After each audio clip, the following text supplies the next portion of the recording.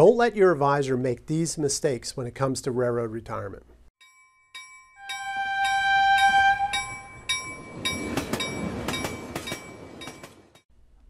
Welcome everyone to another edition of the Highball Advisors Railroad Retirement Whiteboard.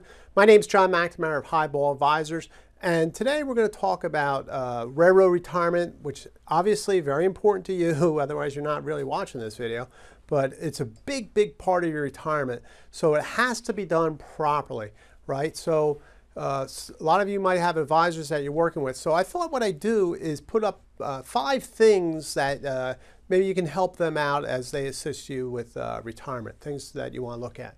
So, so number one is understand that railroad retirement as an asset, right? It's very valuable asset, especially the more and more years that you have in railroad retirement.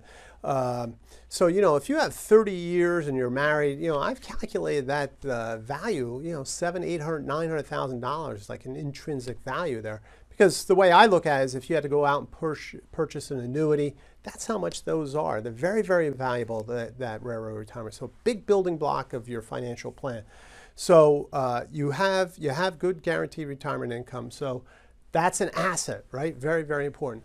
The second thing is don't forget about the survivor benefit. Huge thing for railroaders, having that survivor benefit. Big part of the estate plan, the survivor benefit. Now, you have to understand the current connections and how that works in order to get that survivor benefit. But understand the current connection, that will get you to the survivor benefit, and that will help protect your family. So really need to understand that. All right, next is beware of the earnings tests, right? Another important thing. So maybe some of you might be going back to work while you're collecting railroad retirement.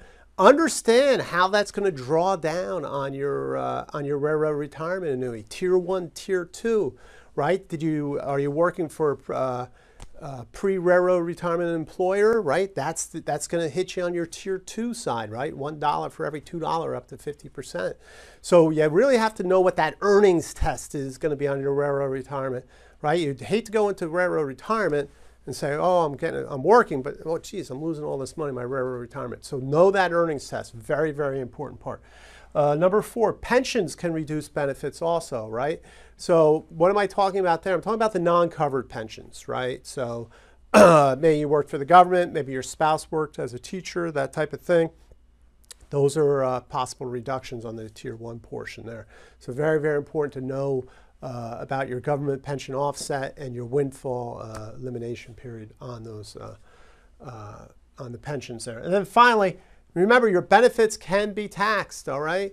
So very important, Tier 1 up to 85% of it is taxable over a certain amount of income. So understand the taxes on your Tier 1 portion of railroad retirement. And then remember, Tier 2, taxed at ordinary income, right? Just like any other pension. So you really need to understand your taxes. As I always say, taxes and healthcare are 2 biggest things in railroad retirement. So really know your taxes. All right, so these are 5 points. You sit down with your advisor, work through these with them, and that way that will help assist you, in having a great railroad retirement.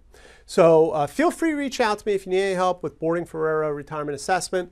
Share this video with other railroaders. I do appreciate that. Closing in on 5,000 subscribers, really big. I'm excited about that. Maybe by the time you're watching this, I might have 5,000. How about that? And then click on the notification bell to get the latest video. Until next time, everyone, please stay safe, stay on track, and take care. So long, everybody. Bye.